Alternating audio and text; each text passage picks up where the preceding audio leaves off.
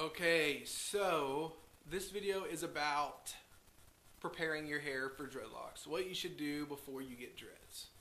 Oh my god, this is gonna be a crazy video. Okay, one, maybe I should have written this down. One, you need to grow your hair out. You have to have hair to have dreadlocks, believe it or not. So, I recommend you can dread your hair with 3 inches of hair. Should you? Probably not. That's probably retarded. I would not do that, although I did do that. Kinda. My hair was my hair when I dreaded it was 5 inches on top and the back. The front, my bangs were a little bit longer, so we'll say 6.5 inches, and the sides were 3 to 4, maybe around 3.5, 4 inches. And what I did was I dreaded put a couple dreads in like the front of my hair, and one in the front, I think one in the back, and then I washed my hair to see if they'd stay in. I guess it would have been more effective to try the shortest spot, but I didn't. And they stayed in. So from there, I took those dreads out. I didn't do them very tight either, so it wasn't anything bad. And then I was like, okay, I'm ready to dread my hair. I went to just a random salon, had this chick section. I told her how I wanted them sectioned. I wanted 1-inch squares, and I wanted them layered in brick pattern so you wouldn't see lines down my head. For those of you who don't know what the brick pattern is, just look at a brick wall. It's how they have the bricks staggered. So one would be here, and then one's here instead of being right on top like checkerboard. So I did brick layered. She did that for me. I came home. I went to my friend's house actually and dreaded my hair those next 2 days. So all that being said, you can do it with 3 inches of hair. The side of my hair was 3 inches, but the dreads were literally, there's probably like this much dread, and then like the tip was like sticking out like this much. Because you don't want to pull your tips in right when you do it, unless you really know what you're doing, because they're going to come out. I do that now when I dread people's hair. I pull the tips in, but I know what I'm doing. I'm not trying to be to contradict myself or anything, but I pull them in pretty tight. So if you can do that, then do it, but otherwise you don't have to. And if you don't want the blended tips look, then that's totally cool. You don't have to do that either. But yeah. So your hair needs to be, what I would personally recommend is I would recommend that your hair be touching your shoulders, that the shortest part of your hair be 5 to 7 inches, preferably 7. Honestly, the longer you can wait, the better. But that being said, you don't have to wait till your hair is to your belly button.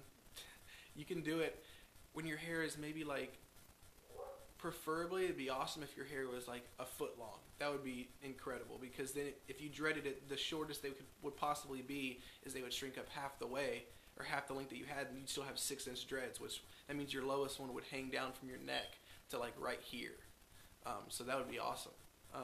They wouldn't be super short, sticking out everywhere, but that also a foot of growth is 2 years, so I can understand if you guys don't want to wait that long.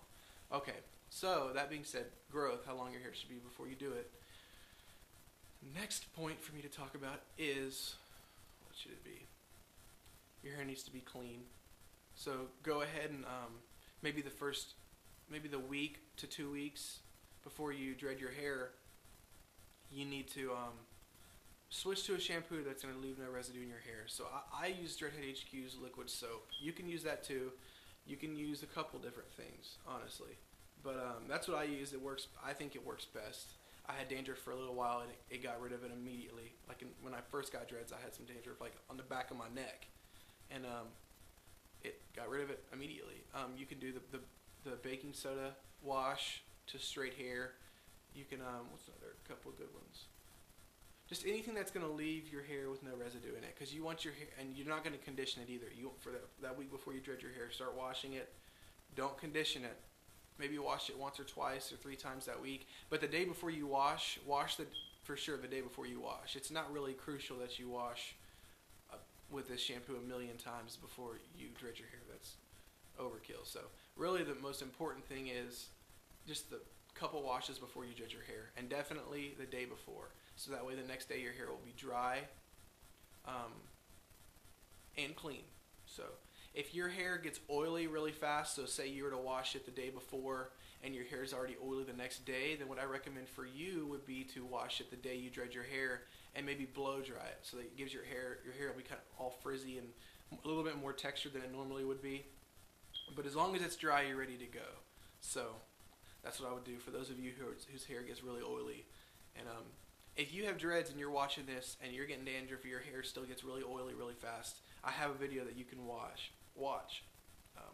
I'll post that down below. Hopefully I can remember what that one is.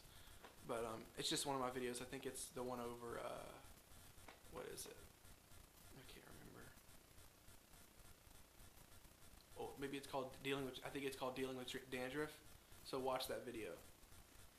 Anyway, next thing is really when you're ready to go. If you find the method of dreading that you want to use, of dreadlocking your hair that you want to go, whether it be twist and rip, back comb, strictly crochet, the way that I do it, which is kind of a combination of back combing and crochet.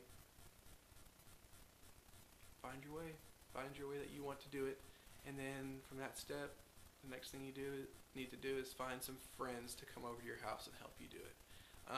If you don't really trust them, or a lot of you guys want to come out here for me to do your hair, and I'm sorry, but I won't. And you asked me who could, and what I recommend is that you learn to do it yourself, man. Learn how to dread your own hair, because then you'll be able to learn how to do your own maintenance. You'll save a lot of money. You'll save a lot of time. You'll save a lot of. You won't be as stressed as often because you won't have to worry about going somewhere, setting up an appointment.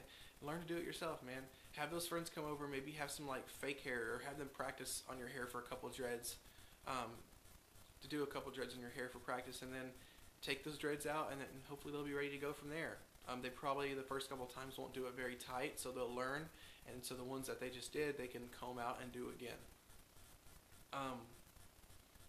And if you're watching this and you're one of those people who goes to that site, and you know what site I'm talking about, that tells you anything but natural is wrong, you need to know why dreading your hair, crocheting your hair, to dread it in the beginning, before it's not dreaded out, it's not tangled up yet, it's not in knots or locked.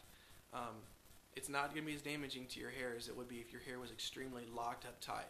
And watch my video called How to Make Dreadlocks for an explanation on why it's not damaging when your hair is just straight and loose. So that's for those of you who are going to be idiots and leave dumb comments on this video about crocheting, because there is a safe way to do it. That being said, I don't crochet my hair anymore. I just use the small loose hair tool every once in a while. Anyway, sorry for the rabbit trails, but yeah, that's pretty much it. Learn what patience means, because having your hair in dreadlocks will teach you patience. Understand that your hair will not look incredible when you first get it done. It will not even lay down more than likely until you've washed it a couple times and it has the chance to rest. So be ready for that. I get probably more than any other comment I get is someone saying, I've had my dreads for 4 months, they look frizzy. I've had my dreads for 6 or 7 months, they still look crazy. Yeah, that's gonna happen. So, I mean, my hair, for some reason, I don't know why, my hair looks better than it does my hair looks better on camera than it does in real life. I still have some frizzy stuff. I'm sure you can't see, but even along the bodies of the dreads, you have some fuzzies that come out, and that's going to happen the whole entire time you have dreads. So get used to that. They're still going to look good even though you have the minimal amount of frizz on them, or even a lot of frizz. They're still going to look good. So with time, you need to be able to wait for them to look incredible. So I hope that you can do that, and you won't cut them off in 6 months or comb them out in 6 months being very disappointed. So that's what you should do when preparing your hair for dreadlocks. You guys have a great day, and thanks for watching. Any questions or comments, you can, like always, leave in the comment section below, or send me a message and I'll reply. Thank you guys.